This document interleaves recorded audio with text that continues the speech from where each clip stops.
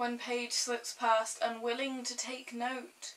We break their backs, bend them till their spines crack, crack.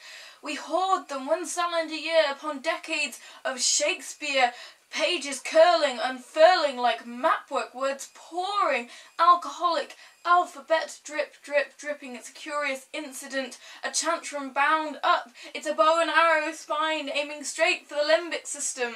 That's where the feelings are kept, and that's it. It's over. Left with a hanging way hangover, half alive, biblio-euphoric state.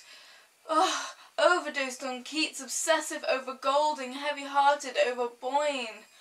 We know the feeling of Harry Potter's scar burning and Augustus's unlit cigarette, filled up with cliches and puns. Our world's undone, but time heals all wounds, even fictional ones.